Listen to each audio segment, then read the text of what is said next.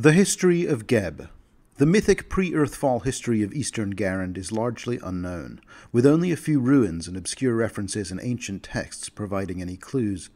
These sources suggest that both the serpent folk of the Mwangi interior and the cyclops of the Golgan had scattered outposts along the continent's eastern coast, but no significant cities or fortresses. Today, visitors to the foothills of the Shattered Range can still see a handful of Cyclopean towers, which now stand as empty shells, noteworthy only for their size. Before the Assyrian civilization, the primary culture in Eastern Garund are a group archaeologists have taken to calling the Statue Builders, for they left behind no other evidence of their original name. Very little is known about this civilization, as they left few ruins, no written records, and remain a mystery to modern scholars. Archaeological evidence suggests that they were likely humans from either the Mwangi Expanse or the Inner Sea region, and it is believed that they predominantly built structures using wood and animal hides. Their settlements are marked only by a few ditches and earthen hovels. Although their way of life and religious practices are unknown, one notable legacy remains: their statues. The statue builder culture produced hundreds of curiously styled statues crafted from soft marble or soapstone. These figurines typically ranged in size from 8 to 12 inches, though some were considerably larger. They portrayed faceless humanoid forms with sharp, angular styles that was unique to the region. Most of the statues had their arms folded, while some carried weapons or musical instruments. A few of them held their hands in a strange finger-laced gesture that suggested an unusual number of fingers. The first hard date we get for the arrival of more advanced cultures in the region is -4987, when the dwarves emerged from the Shattered Range Mountains, as they did elsewhere across Garund and Avestan, in the late period of the Age of Darkness. Along the Shattered Range there emerged two main groups of dwarves. One group, called the Taralu Dwarves, built their capital city deep in the mountain range, a place commonly known as the Old Council Hold today, that marks the beginning of their pilgrim path, a cultural journey that takes them from their place of ancestry to their new capital deep in the jungles of the Mwangi Expanse. I discuss the Taralu dwarves in more detail in my Southern Mwangi video. A second group of dwarves left the security of the mountains to build fortifications along the rugged coastal-facing cliffs on the eastern side of the Shattered Spine. This group would come to be called the Donguni Dwarves, and were named for the sky citadel called Dongun Hold that they established there in -4980.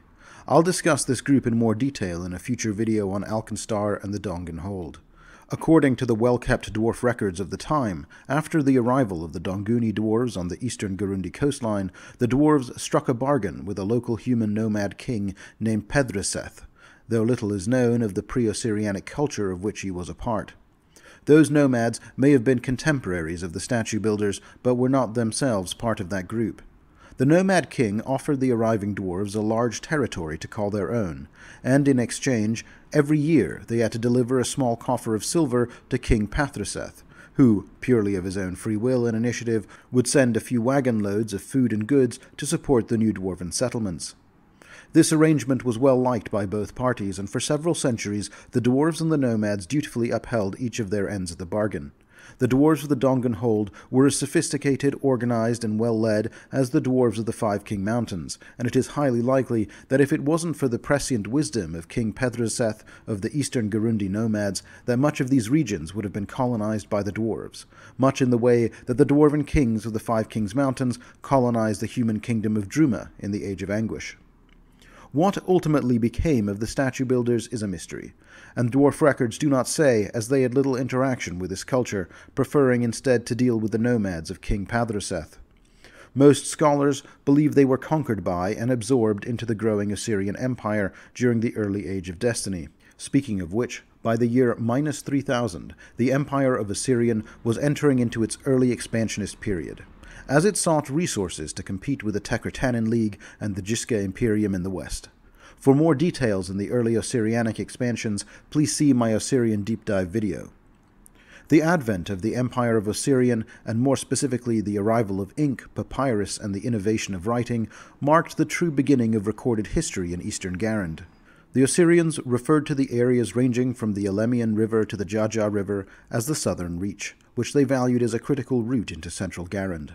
Through trade at various trading posts, Osirian's fertile valleys provided bronze and copper metalwork to the southern reach, as well as pottery and furniture, in exchange for skins, ivory, and polished wood. Over time, these trading posts developed into forts, and eventually into towns and cities, as the southern reach of Osirian grew increasingly prosperous, powerful, and independent-minded. According to surviving records, the pharaohs of Osirian's First Age faced frequent rebellions in the southern reach. Ambitious generals and nomarchs often refused to pay tribute and declared themselves kings, causing trouble for the ruling pharaohs. Although most of these uprisings were easily quashed, a few managed to survive for a considerable time before eventually succumbing to Osirian's superior military might. Osirian's First Age, however, would come to an end, beginning a period of steep decline for the empire. The last pharaoh of the First Age who would reign over a united Osirian was Jederet II, who ascended the throne in -1611.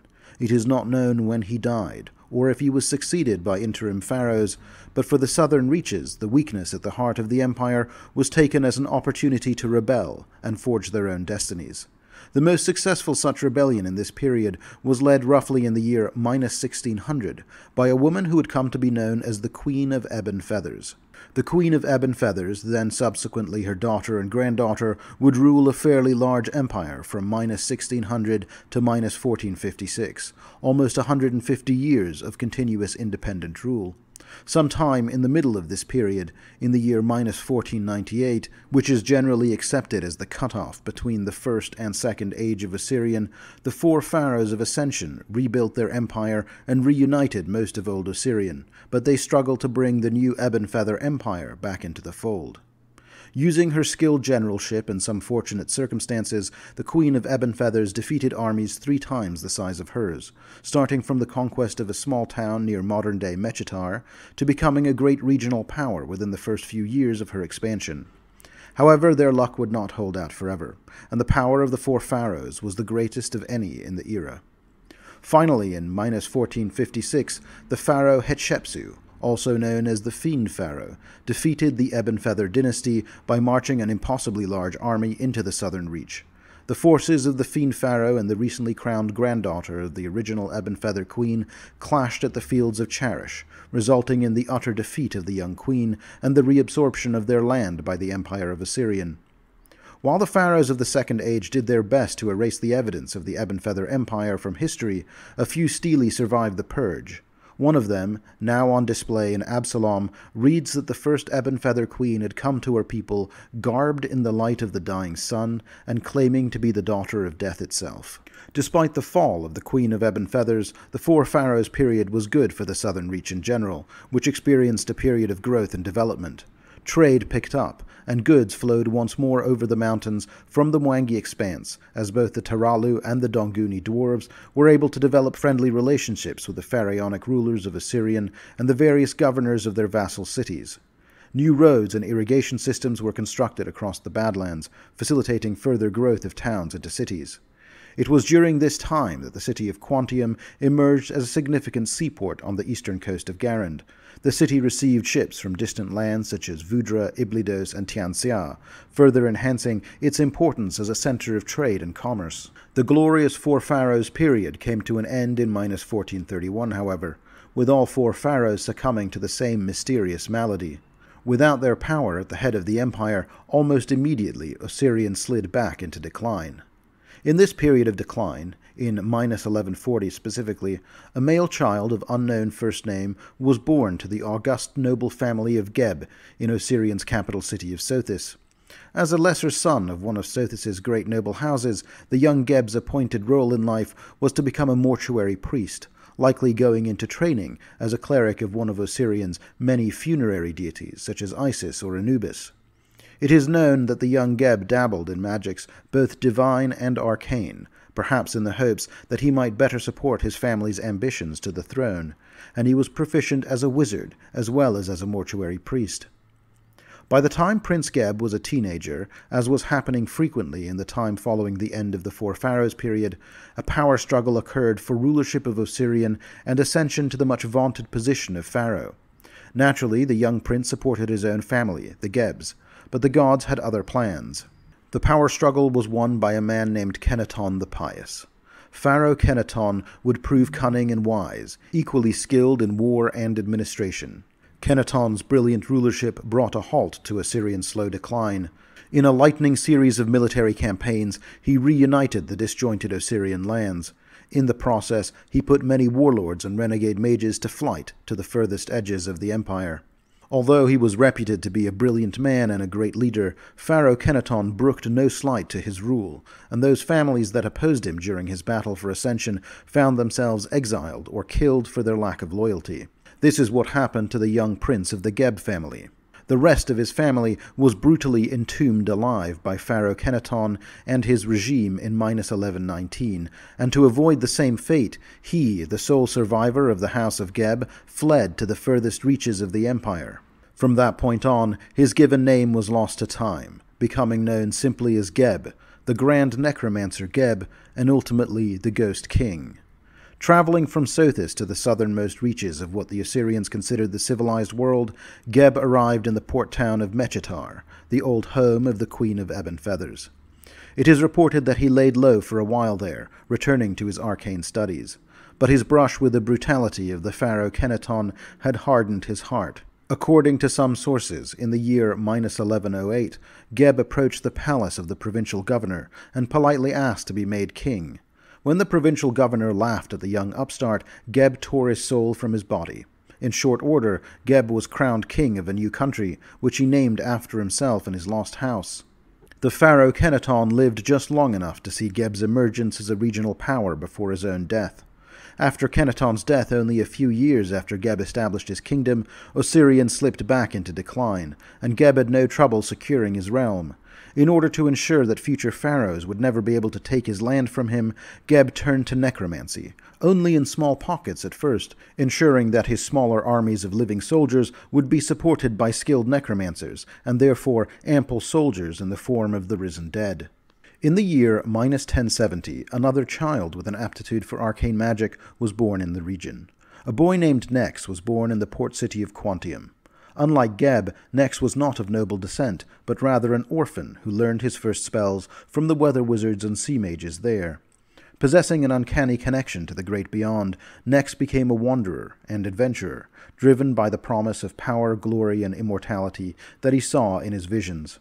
The specifics of his travels during those years are uncertain, but it is known that Nex journeyed multiple times to the Mwangi Expanse and discovered a wealth of occult knowledge there. Persistent rumors suggest that he even visited the lost city of Erd and acquired secret and long-forgotten lore there. When Nex was in his 87th year, yet still looking like a man in his early middle years thanks to powerful life-extending magics, Nex returned from his last great adventure to his native city of Quantium. Nex returned at the head of an army of grotesque creatures, which he had summoned from the depths of the dark tapestry in the great beyond. The city of Quantium surrendered with little resistance, and Nex became known as the Archmage and the Wizard King, taking control of the northern portion of the former southern reach of Osirian. The precise cause of the conflict between Grand Necromancer Geb and the Master Archmage Nex remains shrouded in mystery, likely known only to the two of them, and they have ever chosen to keep silent on the matter. Nevertheless, it is widely accepted that the rivalry between the two great wizards escalated into a spectacular falling out. Initially, the two wizard-ruled realms appeared to coexist peacefully, engaging in trade and diplomacy like any neighboring countries. At that time, Geb's land was predominantly inhabited by the living, with the dead only seen in the necromancer's armies or performing menial tasks. Geb and Nex, who were the only two archmages of the time and the most powerful wizards of their age, initially visited each other cordially with no hint of animosity. However, the two wizards' friendly competition for superiority in their craft quickly turned into an increasingly bitter feud, as neither could bear to be second best. The mages began to argue, and then battle.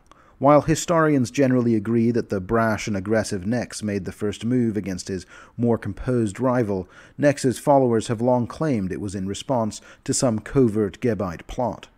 Regardless of who struck first, the conflict between the two nations lasted for over a millennium. The Geb-Nex War, also known as the Mage War or the Thousand-Year War, was a devastating conflict that remains one of the most destructive in Galarian's histories.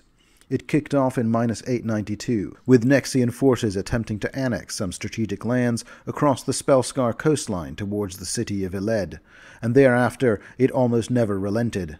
The two archmages, each possessing immense power and an equal amount of spite, engaged in countless battles over the course of a millennium. It would be a futile exercise to attempt to outline the vast number of battles, skirmishes, and assaults in the course of this period, but I will attempt to highlight some of the most devastating encounters. About 100 years into the war, Geb tried to win by blotting out the sun, presuming his undead forces would have the advantage in the darkness. In response, Nex created a baleful fire that consumed every strand of shadow and destroyed Geb's spell. In -585, Nex concocted the Rain of Venomous Teeth ritual. He killed an ancient dragon, and used its fangs to create an elixir which he poured over the land with a mighty wind. Each droplet of the elixir transformed into a venomous serpent that wreaked havoc across Geb's kingdom. To counter this attack, Geb summoned a clammy grey mist from deep underground, and commanded his undead servants to kill every sluggish serpent they could find. Although the Geb-Nex War was a destructive conflict, 1,000 years of war is a long time, and there were also periods of relative peace. The war was punctuated by numerous ceasefires and truces, which were often disrupted by short but brutal conflicts.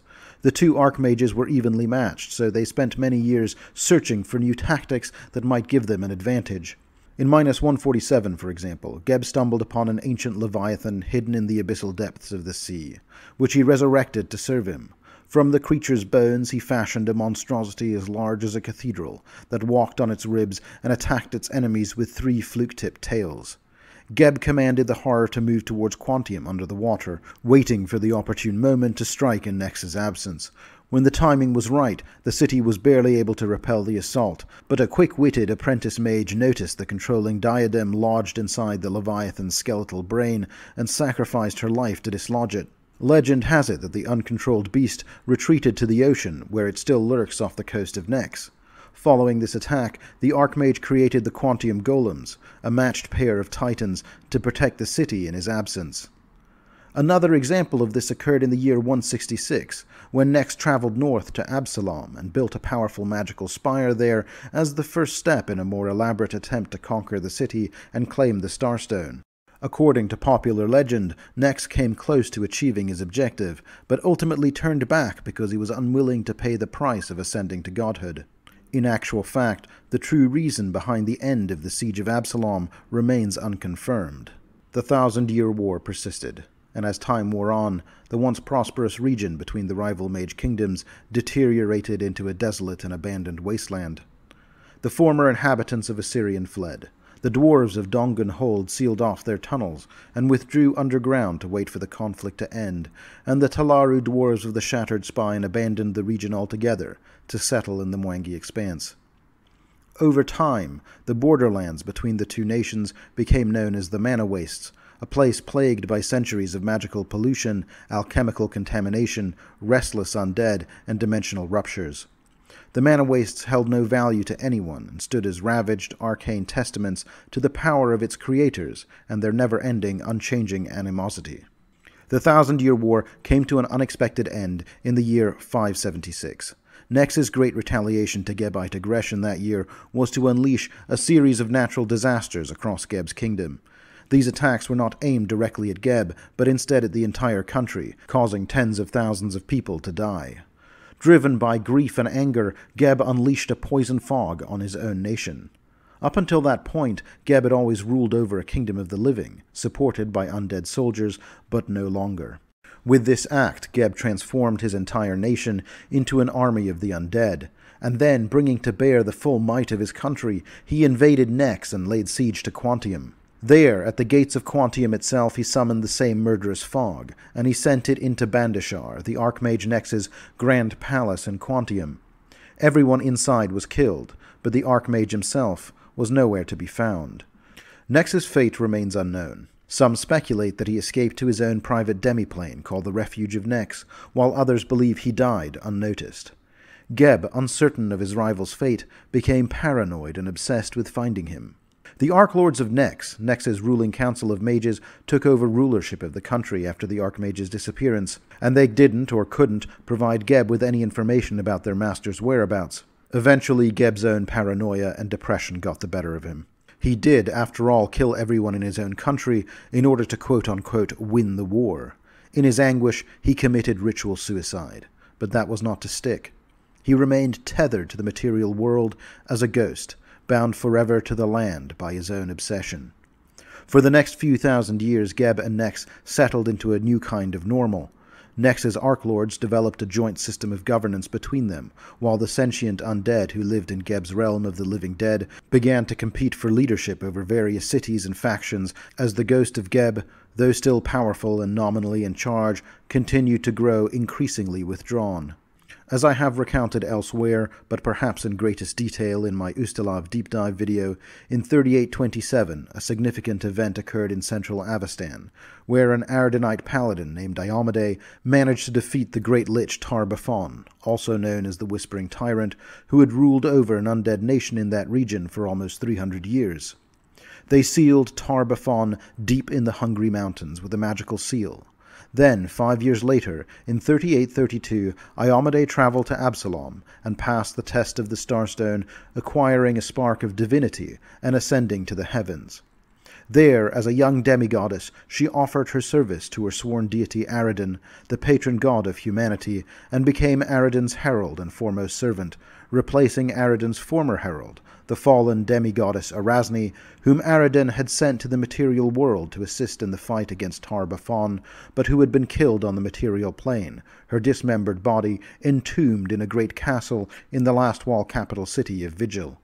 Iomade's ascension swelled the hearts of the Knights of Lastwall, still riding high on both their success against the Whispering Tyrant and on the knowledge that one of their own had ascended to the heavens as a goddess. They turned their attentions to other parts of the world where the undead thrived. There was no more obvious target than the domain of the Ghost King Geb, whom they perceived to be the Garundi equivalent of the Whispering Tyrant. The Watcher Lord of Lastwall, the highest-ranking member of the Knights of Lastwall, began planning a crusade into the southern nation, enlisting the aid of Taldan allies to assemble a great fleet in Opara and sail south to lay siege to the Gebite capital of Mechitar. In 3850 they set sail, but they underestimated their enemy. The Ghost King Geb annihilated their ships and shattered their forces among the rocks. Those few that survived were killed by his servants, and soon rose to join the loyal ranks of the living dead. Though Lastwall would abandon their efforts to confront the Ghost King or his kingdom, once roused from his torpor, the Ghost King's infamous ire was not so easily set aside. The Ghost King plotted an adventure of his own. Selecting from among the dead knights of Lastwall's most heroic knights, he turned them to dark purpose, and in 3890 he sent them back into their own country to steal the corpse of Arasni, the former herald of Aradan. Typically, when a post-mortal form, like that of an angel, devil, or god, is destroyed, their composite quintessence is reabsorbed by the outer plane in which they dwell, and they reach a state of final rest or ended existence. However, that situation is complicated when a post-mortal form is killed on the material plane, and their quintessence is not so easily released. When the Aslanti goddess Akavna died on Galarian during the Earthfall Cataclysm, for example, her blood gave rise to the Mordant Spire, and a measure of her power still lives in that structure, and in the Mordant Spire elves who live there. It would seem foolish to imagine that a gifted necromancer like Geb couldn't find some use for the magic and quintessence still found in Arasni's severed corpse. It is reported that it took Geb over a year to piece back together what was left of Arasni's soul, with quintessence siphoned back from the great beyond. He had her corpse carefully stitched back together as he did this, and then he began to exert his subtle yet potent influence on her, honing in on her doubt and resentment until he had transformed her into a lich devoid of her former self. He turned her against her once allies, especially Iomade, who he informed her had stolen her position at Aradan's side. Geb then elevated her to the position of his Lich Queen, and tasked her with administration duties which he deemed too menial for himself. When the Knights of Lastwall realized Geb's treachery, they sent a retaliatory force to recover Arasni's corpse. They arrived in 3891, only to be met by an army of the dead, led by the revivified Arasni. Arasni swiftly defeated this second incursion, and as Geb returned to his despair and isolation, in time she would come to rule Geb in its entirety, as the Lich Queen. In 4329, an exiled pirate queen named Mastrian Slash from the southern nation of Holomog conquered the land south of Geb. Feeling confident after her victory over the Knoll tribes that had previously laid claim to that land, she decided to invade Geb, but that turned out to be a fatal mistake. The Ghost King proved he could still be roused to action when needed, and he cast a spell that turned Mastrian's entire army to stone, creating what is now known as the Field of Maidens, marking the southern border of the barren land. In 4588, a young engineer from Nex named Ansel Alkenstar fled from an arrest warrant by escaping into the Mana Wastes. There he discovered a community of refugees and outcasts residing in the ruins of Dongan Hold. How Ansel rallied this disparate group, led them deeper into the ruins, met the dwarves, and convinced them to return are the stuff of legend. Regardless of the details, Ansel managed to convince the dwarves to return to Dongan Hold, and they brought with them a game-changing invention: firearms. With the restoration of Dongan Hold and the founding of the Duchy of Alkenstar, a new polity emerged, theoretically owing allegiance to Nex, but in practice forming a new independent city-state between the larger kingdoms of Geb and Nex, surrounded by the Mana Wastes. In 4606, Aradin died. Iomedae took the mantle of the inheritor, effectively succeeding him as a god of nobility and law, inheriting a great number of his worshippers. The Lich Queen Erasni observed all of this with quiet resentment, but the almost 1,000 years since her resurrection had started to change her as well, and she was beginning to see things a little more clearly. In the year 4716, suddenly, and without explanation, the gates of the refuge of Nex, which had been closed for thousands of years, opened again. This sparked widespread speculation that the Archmage Nex had indeed survived the fall of Quantium many years ago, and was now planning to return to his homeland. But it has been 7 years, and Nex himself has yet to re-emerge from the demiplane. Not long after the gates opened, however, the Flesh Forges rumbled once more to life. The Flesh Forges were building-sized artifacts created by the Archmage Nex during the war. They created monsters ranging from humble house golems to gigantic creatures which rivaled the largest dragons in power. Mighty beasts and monsters, more powerful than anything the Archlords had summoned in over 1,000 years, marched south into the Mana Wastes, but they have yet to cross the threshold into Geb's domain. That hasn't stopped many in the region from believing that they have been activated in anticipation of Nex's inevitable return. In 4719, the events of the Tyrant's Grasp adventure path take place.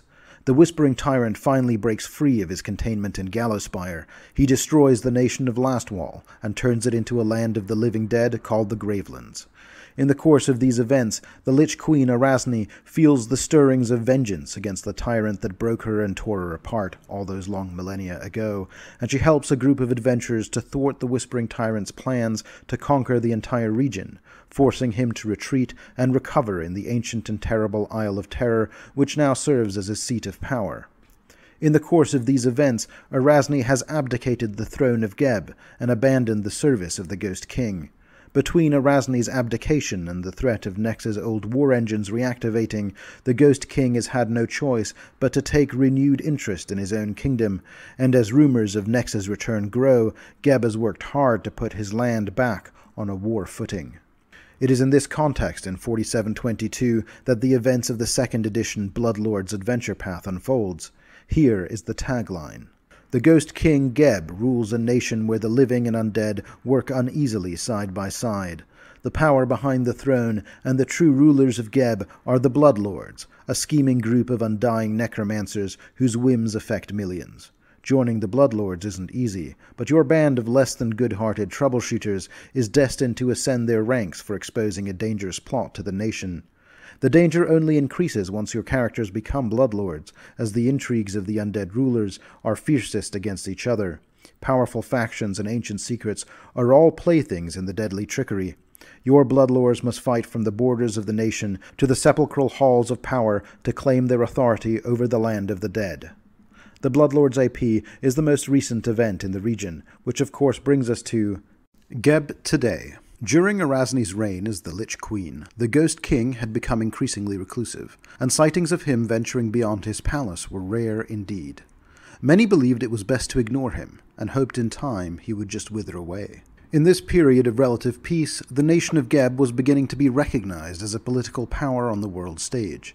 despite the fact that many nations were hesitant to treat with an undead nation.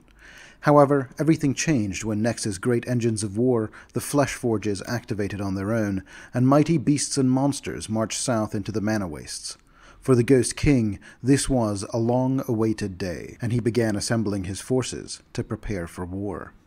After 4,000 years of relative quiet, the Ghost King faces unprecedented challenges. He realizes his prolonged seclusion had left him unaware of Erasni's growing independence, and he did not anticipate her disappearance with the rise of Tar-Baphon in the north. With Erasni gone, Geb is compelled to assume the role of a true leader once more. However, much has changed in the last 4 millennia, and Geb's ghostly form is magically bound to the soil of the city of Mechitar, so he must rely on his conniving bloodlords for his war council and for leading actions abroad, each of whom has been vying for his attention since Erasni's departure. Overcoming these obstacles is crucial for the Ghost King to be ready for the Archmage Nex's anticipated return. The Ghost King has already started to look beyond the Bloodlords, in fact, and has appointed a new circle of Grave Knights, dubbed his War Master Council, to prepare his nation for the resumption of war. As part of this rebuilding effort, the Ghost King is currently conducting a comprehensive assessment of his nation, and he has discovered that no fewer than 3 cities, one of which housed the most prominent school of necromancy in all of Geb, have disappeared without a trace. The king's most perceptive bloodlords have surmised that these cities were absorbed into the Hao-Jin tapestry, an artifact created centuries ago by the recently resurrected Tian sorceress Hao-Jin, providing access to a demiplane where entire cities have been secreted away. In an attempt to recover the necropolis, Geb has dispatched a delegation of envoys to distant Goka in Tianxia to negotiate its return, or failing that, demanding reparations from Hao-Jin herself for the loss. During the First War with Nex, the dwarven sky citadel of Dongenhold held little importance to him, but now the Ghost King is compelled to pay attention to the kingdom and the prosperous city-state flourishing nearby. An alliance with High King Anong Aranak, fortified by the firearms of Alkenstar and the technological knowledge of Dongenhold, is something that Geb regards as crucial to his interests. Even if the dwarves prove to be of minimal value, removing one of Nex's supposed allies would certainly serve as an entertaining prelude to the impending war. Another emerging aspect of international relations involves a potential partnership with Camellia Dranak from Galt. The agreement entails Camellia sharing valuable intelligence regarding Nex and its spire, while the Ghost King contributes his expertise in necromancy to help free the souls of Galtan citizens trapped in the Final Blades, a type of magical guillotine used in Galt during the Revolution. This exchange is mutually beneficial, as the released souls can either live within Geb or move on from the material plane. The Ghost King finds the information on his obsession quite enticing, but given his unpredictable nature, the success of this alliance remains uncertain. Moreover, some reports suggest that the Ghost King might have the ultimate goal of transforming these soul-laden blades into terrible weapons for his Grave Knights. Finally, the Ghost King, in a desperate attempt to break free from the power that keeps him trapped in Mechitar, has issued an invitation to all kinds of occultists, necromancers, clerics of death, and mediums to come to the capital. His aim is to find someone who can solve the mystery of his curse. Despite his expertise in necromancy, he has been unable to reconcile with his own nature as a ghost, which is the primary reason for his bound condition. Memories of his suicide and revival remain scars on his mind, which he still struggles to piece together. To anyone who can help him, the Ghost King has offered generous rewards. With a new war between Geb and Nex looming, many, possibly most, are trying to prevent it from happening altogether. This includes ambitious vampire and lich bloodlords of Geb, who do not wish to be pawns in the Ghost King's war, and even Nexian Archlords who will lose their status and power if the Archmage Nex ever returns, as well as innocent bystanders who do not wish to be caught in the middle. Adventurers, pathfinders, and mercenaries from all over Golarion have been secretly hired to find a way to maintain the peace. Both countries have their pro-war factions as well, of course, whether the more violent or corrupted bloodlords in Geb, or the Archlords of Nex who view peace with the dead as a blasphemous affront. And of course, it all might not matter. If the Archmage Nex and the Ghost King will it, all the opposition in the world might not be enough to stop them. But then again, the two countries are bigger than they once were, wealthier and wiser and more sophisticated, and even the two great wizard kings of old might not command the absolute loyalty they once did. Class and social hierarchy in Geb. For those unfamiliar with Geb, the society is comprised of three main groups: the dead, the quick, and the thralls. The dead is the preferred term for all intelligent types of undead. The quick is a catch-all term for the living residents of the land, and the thralls refers to both living slaves and mindless undead laborers. After the decimation of Geb's quick population, the dead laws were established, to safeguard the largely undead population from being targeted by divine spellcasters with an anti-undead agenda, and also to protect the living from being randomly attacked by the undead. They also regulate various aspects of necromancy, and strictly forbid the use of positive energy within the borders of Geb. Although some individuals believe that they are exempt from these laws, visitors to the nation are advised to exercise caution. In Geb, the dead laws are regarded as absolute. The fusion of living and undead populations in Geb is reflected in the aesthetics and national sense of style, while architecture and decor are dominated by death motifs, such as building facades adorned with enormous skulls and black tapestries that resemble hanging funeral shrouds. Personal fashion tends to emulate that of the living, often in exaggerated ways. Undead fashionistas can be seen donning living flowers, brightly colored fabric, or even using illusion magic to give the appearance of life. To mask the scent of decay, many wear strong perfumes and complement each other on their vibrant appearances. A further stratification within the social hierarchy exists among both the quick and the dead. The abundant farmland of Geb is tended by countless skeletons and zombies or living thralls, who form the lowest rung of the country's social hierarchy. Despite producing tons of food each year, the largely undead population do not need it, opting instead to trade it for imported finished goods favored by the country's highest tiers of society. Geb's laws permit anyone who dies within its borders, whether citizen or foreigner, to be raised as an undead laborer, ensuring a constant supply of replacement workers when undead laborers are worn down from overwork to the point of uselessness. In Geb cities, after centuries of neglect, the Ghost King's return to active rulership has initiated a kind of national renaissance. Both living artisans and unliving administrators work tirelessly to complete the next great work in honor of the ghostly king. A strata above the artisans and administrators, various kinds of intelligent undead, including morgs, bodaks, and devourers, serve as the city's enforcer class, enforcing laws, settling rivalries, and solidifying the strangleholds on power put in place by the next tier of society. This next tier is commonly called the lesser nobility, generally comprised of undead beings such as wights, ghouls, and shadows. While they put on airs and graces, they have no true power beyond their ability to create intelligent progeny, and are mocked in private by the kingdom's highest tier, the Bloodlords. The Bloodlords are the most elite tier of society, consisting of powerful aristocrats such as vampires, liches, mummies, and even some living necromancers. The vampire Kemnebi has been the chief bloodlord since the group's inception, and holds the Chancellor's office, making him second only to the Ghost King himself in power. At court, these bloodlords sing praises to their nation and their king, but all the while they subtly conceal their many schemes, as they have grown wealthy and powerful on the rich trade brought about by the long peace, and few among them have any great desire to return to the ancient war that the Ghost King covets. The ruling undead class possess immortality, stamina, and stubbornness.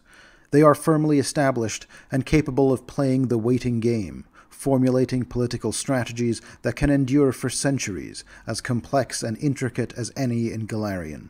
Certain plans can become extremely ambitious, delving deeply into the politics of the Inner Sea and beyond, extending much further than most are aware of. Factions in Geb. In addition to the various stratas of society to be found in Geb, the nation is also influenced by a great many factions. The Builders' League. The oldest and most conservative of the great factions in Geb is the Builders' League, which is responsible for the city's infrastructure, architecture, and public works. Members of the League are constantly engaged in new projects and renovations, having constructed most of the city's roads, aqueducts, courthouses, temples, and other important buildings. The Builders League is handsomely compensated for their work on engineering projects that can take centuries to complete and must last for millennia, given the country's largely undead population that does not age. However, their true wealth lies in their knowledge of the occult. Certain projects include secret passages leading to libraries, reliquaries, or ritual chambers known only to League members. Nothing is more valuable to the Builders League than exclusive knowledge. The Celebrants. The Celebrants, the most recently formed of the great factions, are the most visibly ascendant. Flaunting their penchant for attention-seeking, they have enthusiastically welcomed the Ghost King's reappearance and his reign over the nation. Serving as Geb's public relations experts, they have mastered the arts of propaganda and misinformation.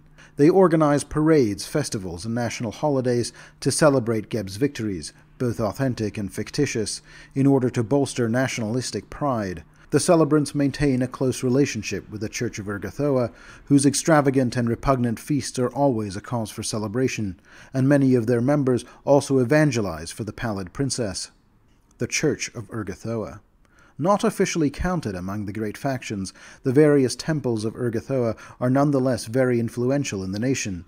It is the ubiquitous faith of the undead nation, and Geb is one of the few places on Golarion where one may openly worship the Pallid Princess. Interestingly, the living residents of Geb also hold a fascination for Urgathoa, especially in her guise as a goddess of hedonism. Some of them embrace her creed, choosing to enjoy their fleeting lives to the fullest.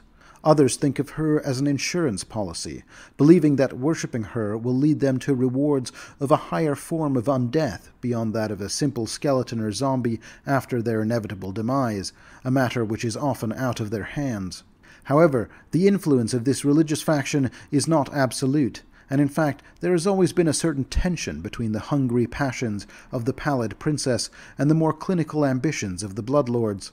As a result, while most of the free-willed undead in Geb pay homage to Urgathoa, those at the highest levels of society tend to only pay lip service to the goddess, and some even prefer to worship more erudite deities of magic and sorcery, such as Nethys or even Baphomet on occasion.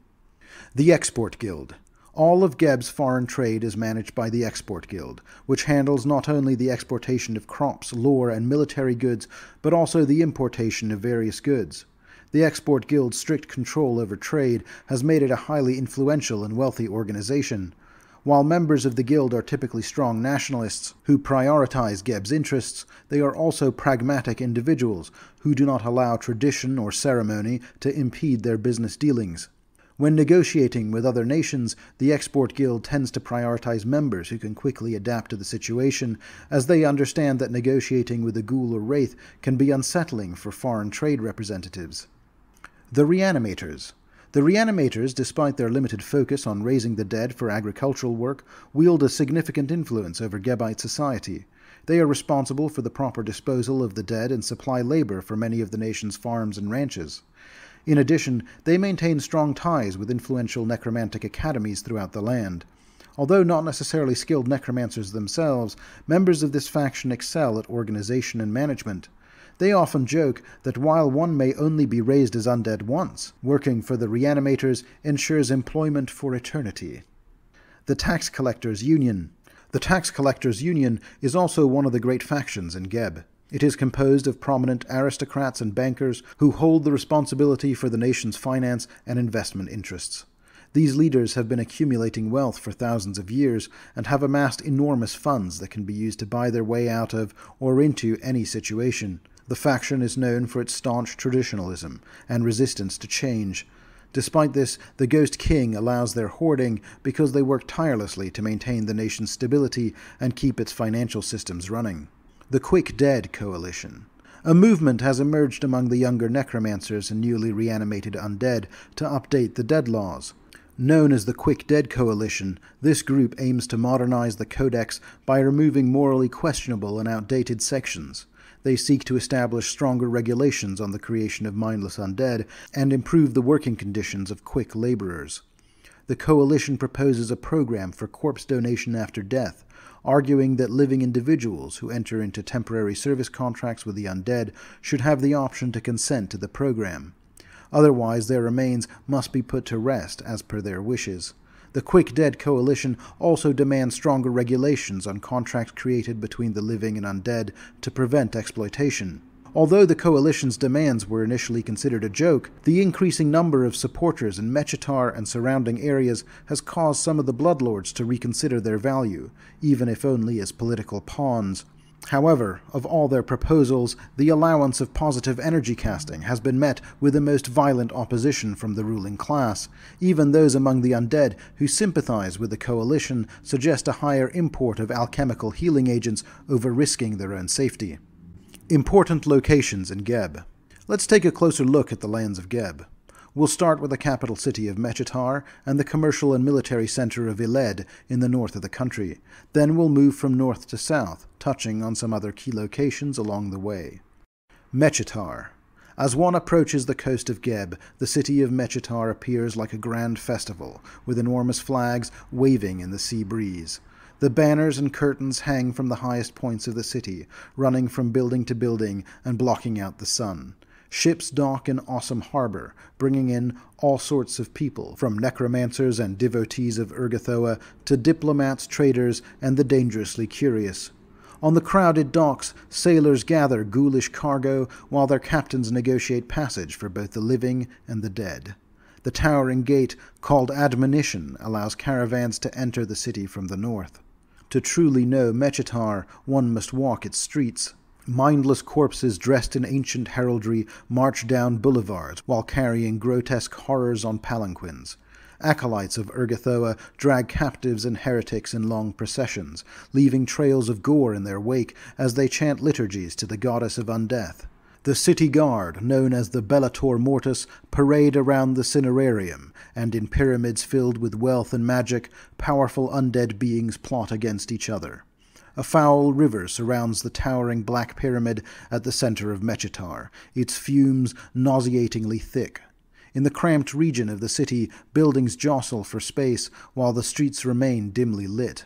Living animals march in chains to the meat markets, while parades of corpses are raised and sold off to the school of necromancy.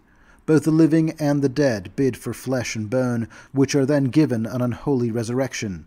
Skeletons and zombies drag wagons of produce grown alongside the cattle. The noble dead and their favored live in luxury in the upper reaches of the city, surrounded by horror. But beneath the grand displays of undead power, the very soil of Mechitar holds the city's true history. It is the same soil that Geb touched 5,000 years ago when he made the city his home, and the same that drank his blood when he died by ritual suicide. They say that Geb broods in the cinerarium, but the undead walk on the very soil that is Geb's true home. Mechitar stands on unholy ground, desecrated by Geb's own blood. The city's will is as strong as its ruler's determination, to outlast all of creation if necessary. Mechitar is the capital city of the Ghost King, the centerpiece of his power and the heart of his strength. Much like the rest of Geb, Mechitar divides its citizens into two groups, the quick and the dead. The dead, who are immortal and unchanging, constitute the majority of the city's population.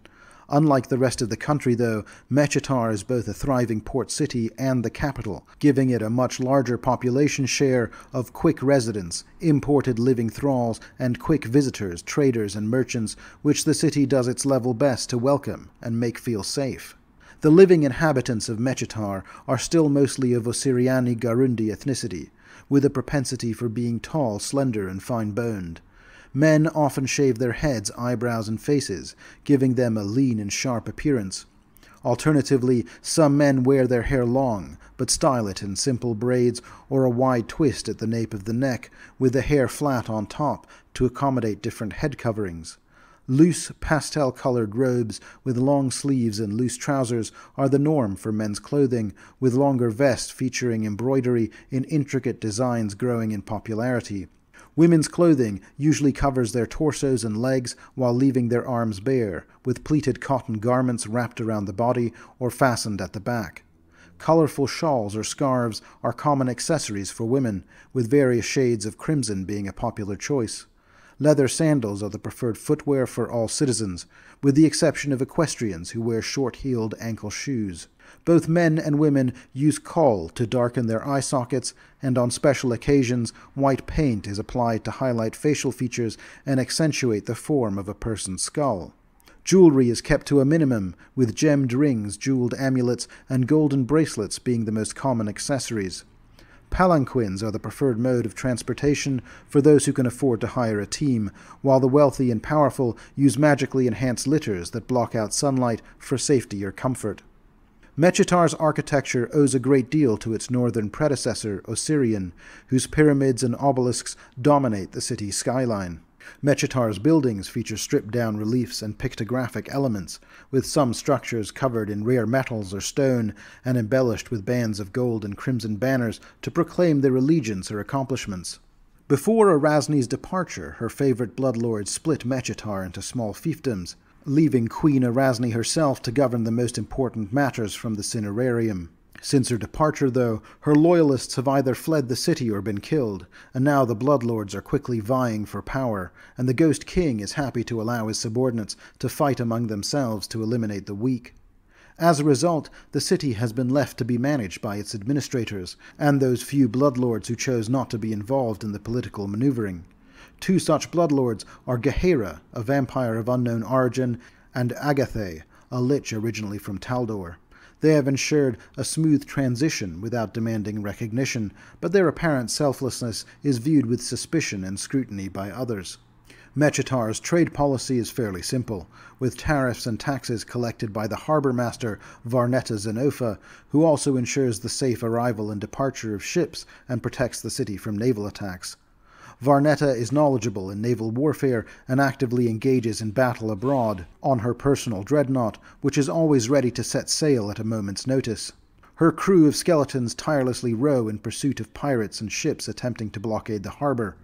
Witnesses to her violent ship-to-ship combat speak of her incredible acts of violence as she single-handedly clears enemy decks of soldiers, satisfying her bloodlust in the carnage.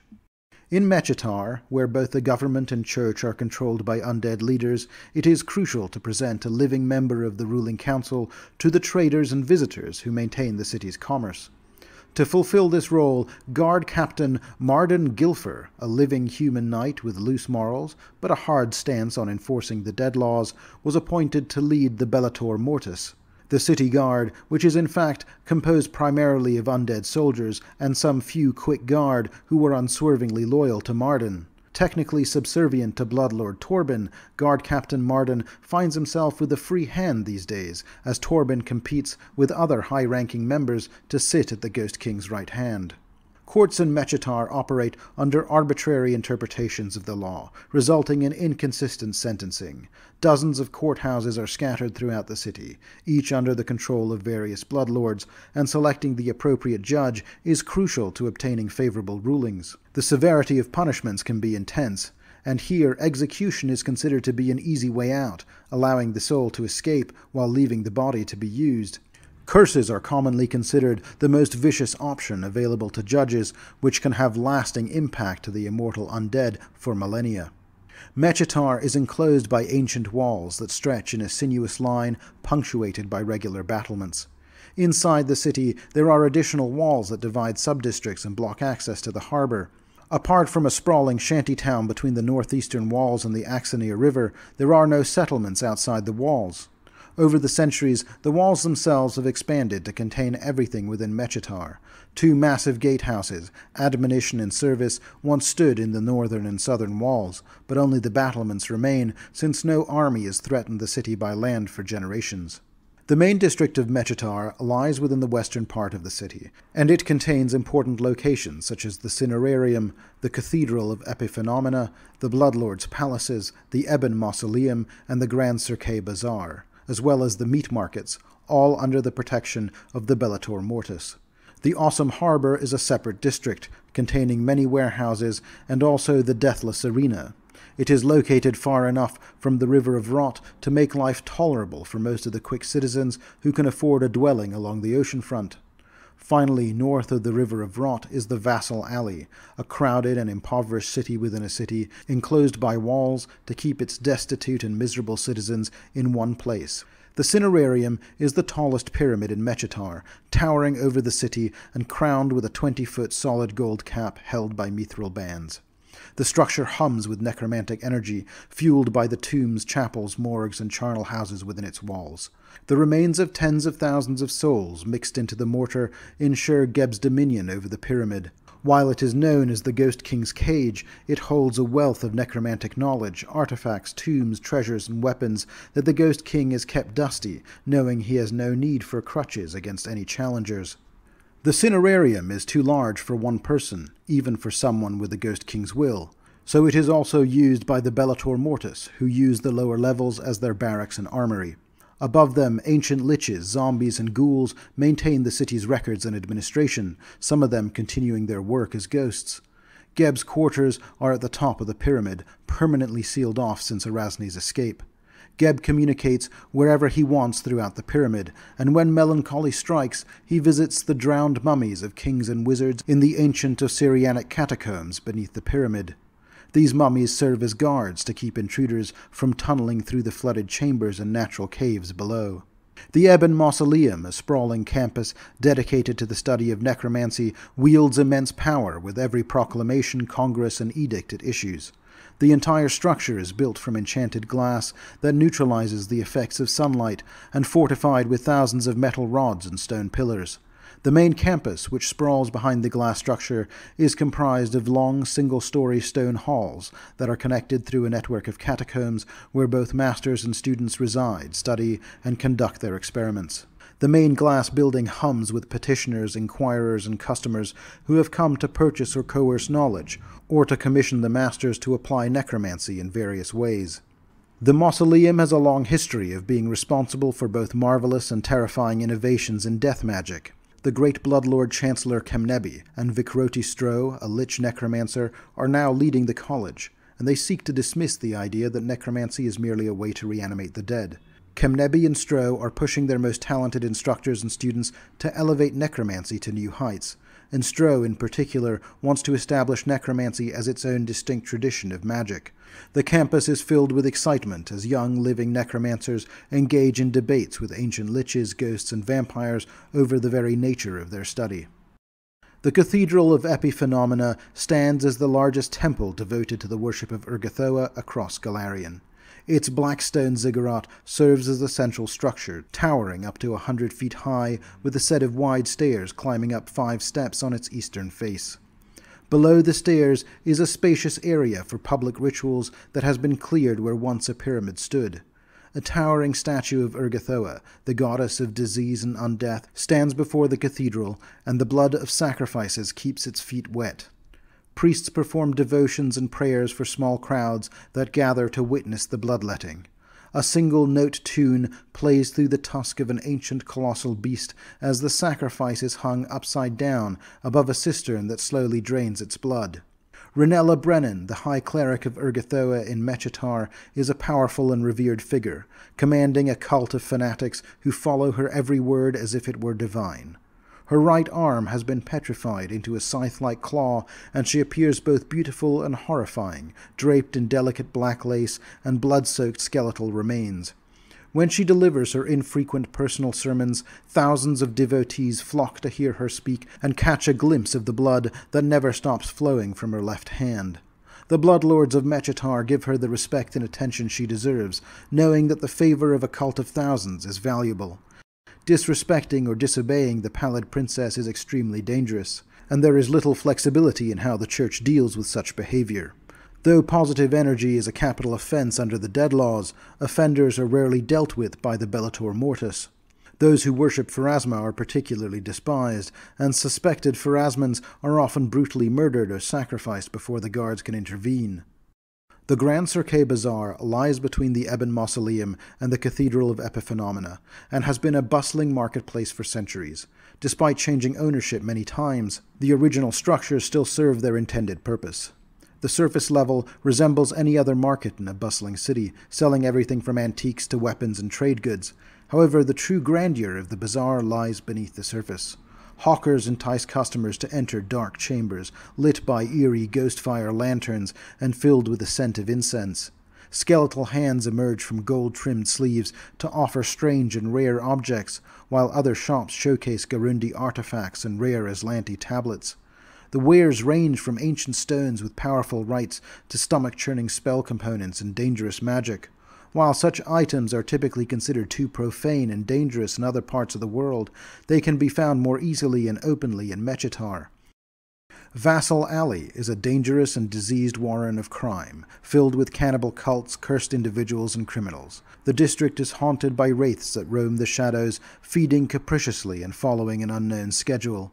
Unlike other areas of Mechitar, Vassal Alley has no architectural oversight, and the buildings have grown haphazardly, consuming each other. The streets are dimly lit due to the leaning walls, slanted roofs, wooden slabs, and large canopies of cloth and leather between roofs. Most business conducted in Vassal Alley is too dangerous and offensive even for the citizens of Mechitar, making it a treacherous destination for visitors, especially at night. Despite its dangers, Vassal Alley is an ideal place to hide if one can defend against its threats. Even the Bellator Mortis avoids this district, unless explicitly commanded otherwise by a prominent bloodlord. During twilight hours, the Deathless Arena attracts large crowds to witness flesh-crafting necromancers flaunting their latest works. These massive, monstrous creations are paraded through the city streets to incite support and gather wagers. Although some necromantic masters disdain the idea of their art being used for entertainment and gambling, they still engage in the games through intermediaries.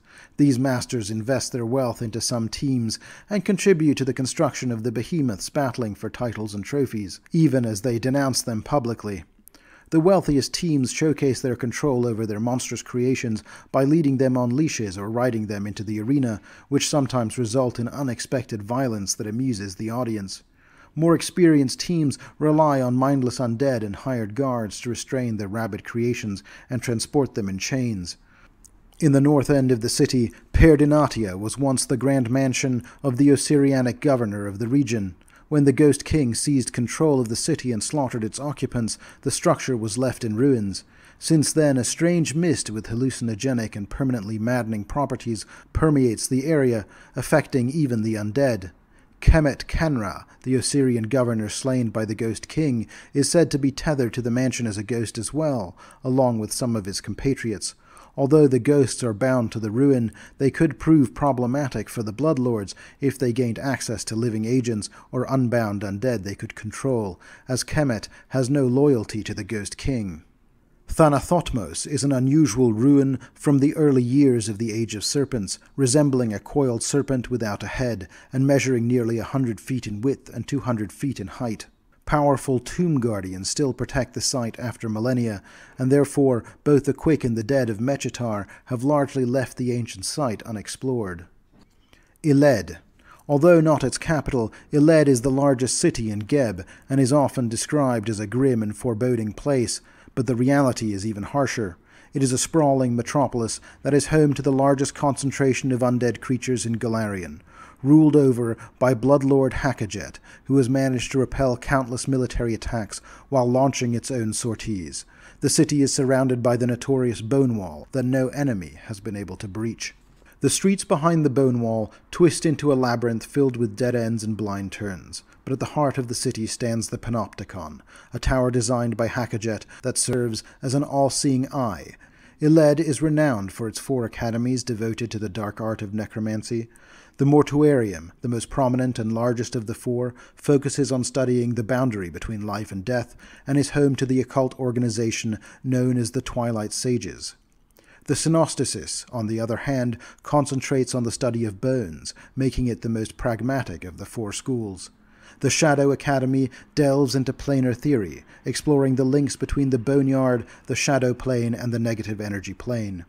Lastly, the Twilight Castrum, a more generalist school and one of the older academies. While currently not as highly esteemed as it once was, it still churns out a significant number of necromantic scholars. Iled is a massive city with a population of over 100,000, and it appears to be consumed by war and death. Roughly a third of its inhabitants are mindless undead creatures, and the rest are mostly involved in the business of war. From the Academy of Arms, which sees a constant stream of new recruits, to the various colleges that attract necromancers from around the world, death is omnipresent in the city's hierarchy. The undead hold positions of authority, while the hungry and mindless are kept in pens as starved weapons. Iled is a joyless and humorless city, where its inhabitants are focused on achieving power and machine-like perfection, even if it means turning on each other. The city is filled with smog, and its industry is run by mindless undead creatures that perform automated tasks. Iled is a city that favors the dead over the living, surpassing any other city in Geb in this regard. Here the quick know that they are second-class citizens, with every visitor and citizen in some way linked to one of the city's dead factions, institutions, or citizens. Trust is not extended to the quick, who cannot display loyalty to the city without undergoing undeath themselves. However, every year, living people come to Iled to study necromancy, experience a unique nightlife, learn the techniques of war from immortal war masters, and master the arts of weapon forging. Anyone wishing to settle in Iled or stay for more than 2 nights must be sponsored by a dead citizen in good standing or be bound to a dead institution, typically through formal employment. This bond is made tangible through minor necromantic brands, serving as tokens of the agreement. Contract documents and jewelry are typical tokens, but more apparent signs of bondage can also be seen. The quick here are under the control of their contract holders, obligated to behave correctly lest they find themselves without protection. The contract holders are responsible for any crimes committed by their wards, but such cases seldom reach the court, as the dead efficiently eliminate offenders to safeguard their own reputation. The city of Alkenstar occasionally worries about Iled's manufacturing capabilities, although it has had little cause for concern due to Iled's intense focus on its own security and armaments. The city has little interest in exporting its products, as it struggles to produce enough to keep its enormous armies supplied. Even millennia after the end of active hostilities, the city still prepares for the day when Nexus factories start producing monstrosities once more.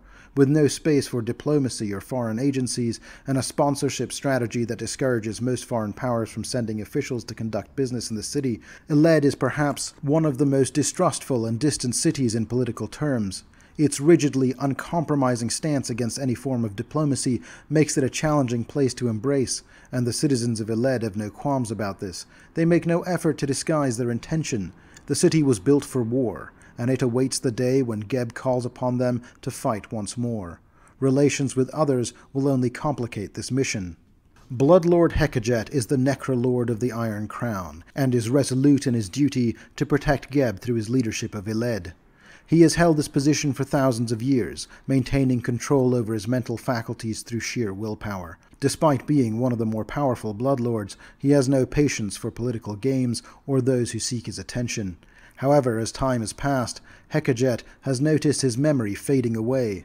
He has devised a strategy to sacrifice useless memories to retain vital ones, focusing on important moments of battle and strategy. In doing this, he hopes to fulfill the vow he made to protect Geb at all costs, even at his own expense. Among Hekajet's most trusted advisors is General Nicolas, a fire giant who rose as a dreaded revenant and destroyed the group that killed him. Due to his adherence to military discipline and raw power, he quickly rose through the ranks and was tasked by the Iron Crown to lead a battalion of undead trolls and similar undead giants. Nirkas's flaming mane, typical of fire giants, vanished when he died, and he now hides his shame under a horned helmet, paying tribute to his god Zerzvater. Though loyal and dedicated, he still craves the companionship of his fellow giants above all else, and he throws himself into battle, hoping to end his undead existence and return to his rightful place in hell. Another important figure in the city is Vela Roslin, a former Chelish noblewoman who spent decades arranging marriages among the Chelish elite and became an expert in navigating feuds, loyalties, and bloodlines, and ultimately found her calling in Iled as a vampire, arranging matches between the living and the dead for the purposes of building sponsorships.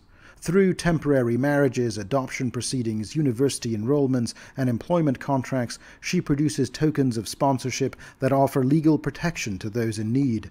If safety is a concern in Iled, Vela can provide the necessary paperwork. The Panopticon, a towering structure in the heart of Iled, is a sight to behold. Its bone and metal exterior gives it a menacing appearance, with sharp spikes protruding from its surface and rusted iron flakes falling off to reveal newly grown metal. It is a masterpiece of engineering, providing the city with an all-encompassing view and the ability to use psychometry to locate anyone within the bone wall, regardless of whether they are alive or dead.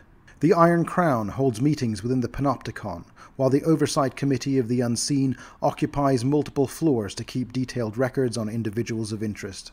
Bloodlord Hekajet resides at the very top, surrounded by weapons and wards, as he sacrifices his memories and sanity to remain the leader of the city. Directly below the Panopticon, like the roots of an ancient tree, the Agaron is a colossal structure located beneath the city, with iron foundations stretching deep into the dried aquifer. It is adorned with precious metal plates, bone lacing, and effigies carved from the shadow plane matter. The massive hollow pyramid was built as a home for extraplanar entities, creating a liminal space between the negative energy plane, the plane of shadow, and the material plane.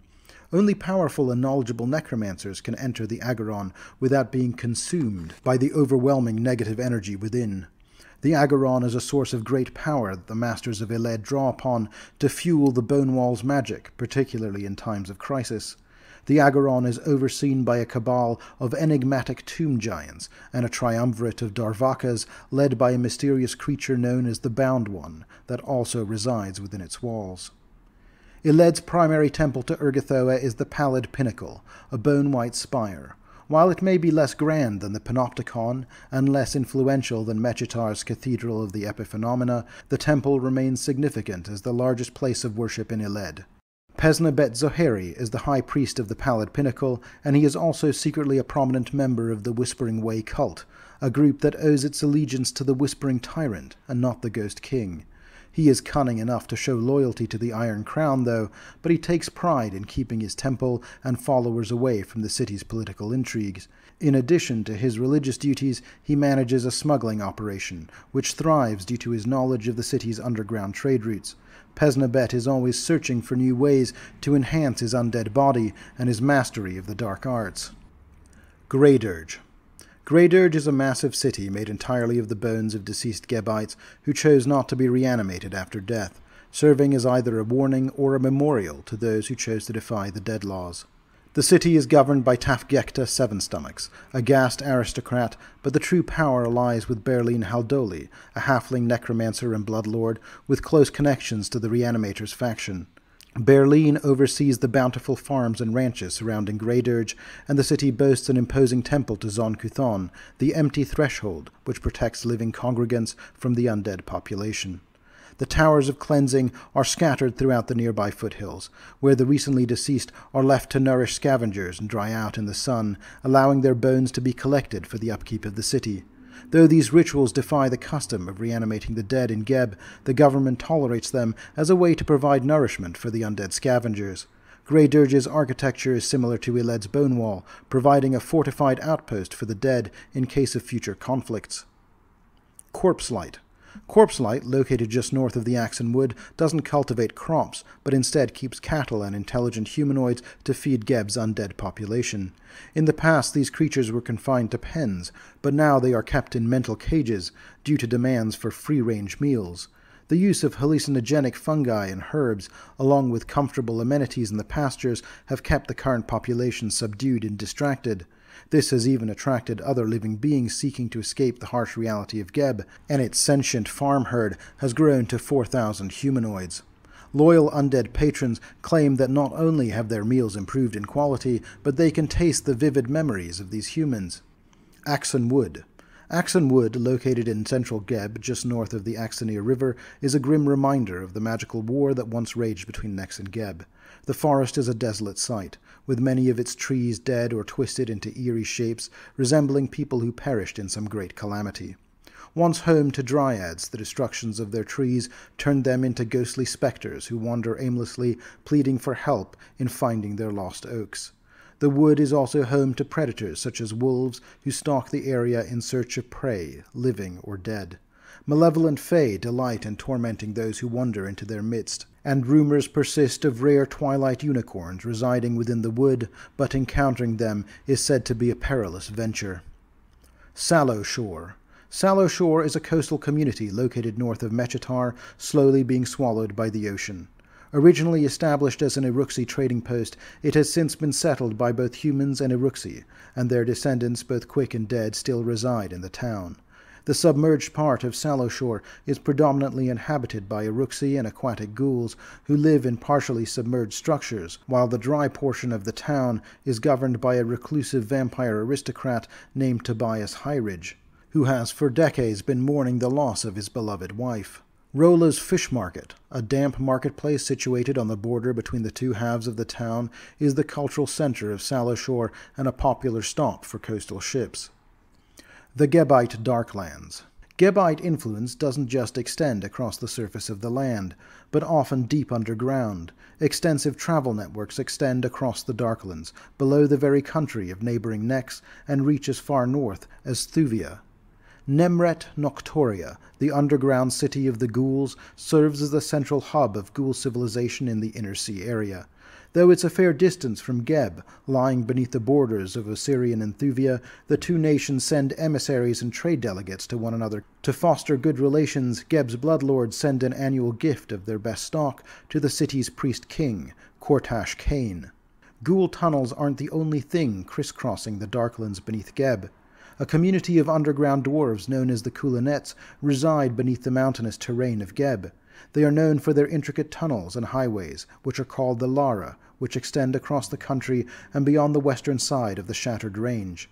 This geographical advantage makes them valuable as fast and covert couriers or smugglers, depending on the client's needs. The Kulanet dwarves have a distinct physical appearance that sets them apart from other dwarf ethnicities. They are generally shorter in stature, which allows them to navigate the tight confines of their tunnels with ease. Their skin tones are deep and tawny, complemented by reddish-orange eyes and sable hair that is thick and grows straight. The Kulanets keep their hair short and practical, and they use simple metal clasps to adorn it. To outsiders, these clasps are seen as social status markers, but they are actually discrete communication devices. The clasps are painted with various colors, symbols, and runes that are visible under fluorescent fungi, creating living maps of the Lara's many secret paths and hazards. Kulanet hairstyling, such as the number of plaits, is also used to convey covert information when traveling in mixed company. Some of the younger dwarves who have traveled to the Mwangi Expanse have even picked up hair-dyeing techniques from the Taralu, experimenting with applications that glow under certain conditions. Kulanet dwarves favor a wardrobe that is both practical and stylish. Their attire includes light armor and traveler's garments, which are essential for traversing above ground while protecting against sand and bright light. Their vestments comprise 2 layers of robes that fall below the knees, accompanied by baggy drawstring pants that offer added protection from the elements. Kulanets are organized into a dozen settlements scattered throughout Geb, with each clan claiming a natural oasis or spring as their home. One noteworthy settlement is Ferdaz, located beneath a mountain and boasting a spring with supposedly powerful regenerative properties. However, due to Geb's dead laws prohibiting the use of positive energy, the location and existence of Ferdaz is a closely guarded secret. Those who wish to visit or gain access to the healing waters must perform a significant act of service to the city. The Kulanet settlements in Geb are each governed by a council of elders, respected and wise dwarves who provide guidance to their community. These elders are typically skilled craftsmen, spiritual leaders, and experienced trackers. Some clans have implemented safeguards to protect their veteran trackers who venture above ground, such as magical deadman switches that incinerates the individual and leaves nothing behind. To address the risk of their secrets being revealed by necromancers, some Kulanet clans have taken a different approach by allowing certain members of their groups to train in necromancy. While they strongly oppose necromancy in most forms, they maintain relations with Geb due to necessity. To provide further protections for their communities, Kulanet necromancers are denounced as traitors by their clans in public. Nonetheless, these brave dwarves now serve as the eyes and ears of the Kulanet community, gathering valuable intelligence on the undead and safeguarding the bodily autonomy of their recently deceased. In smaller settlements like Corpse Light and Grey Dirge, one can typically find at least one dwarf serving in this role. Moreover, in major cities like Mechitar and Iled, there is a thriving network of dwarven mages, including alumni from prestigious necromancy colleges such as the Mortuarium and the Ebon Mausoleum. The Kulanet people hold a strong belief in the importance of the earth and water, as well as traditional dwarven beliefs. They worship Torag along with Grundinar and Folgrit, as well as local river and mountain deities. When depicting their gods, the Kulanets do so with their own sensibilities in mind, often depicting them wearing Kulanet robes and adorned with their clasps. Despite their insular society, the Kulanets are known for their hospitality towards any stranger in need of help or refuge. They have temporary dwellings near the surface, usually in caves and caverns, which serve as their public areas and relief camps. These locations are situated at a distance from their settlements to keep them hidden, but close enough to be accessible within a day's travel through special tunnels. Kulanets have a complex relationship with their distant kin, the dwarves of the Dongan Hold. Despite their close ties, the older Kulanets harbour resentment towards Dongan Hold for choosing to cut themselves off from magic and the gods by delving deep into the Darklands. This feeling is exacerbated by the fact that traditional Kulanets find Dongan Hold's development of technology, without regard for their surroundings, to be alarming. Whenever skirmishes occur between Alkenstar and Geb, the rift between the two groups tends to widen. Gebites often blame all dwarves for the conflicts and retaliate by raiding nearby Kulanet camps. This has led some Kulanets to hold Dongan Hold responsible for the damage brought down on them, even if it wasn't intentional.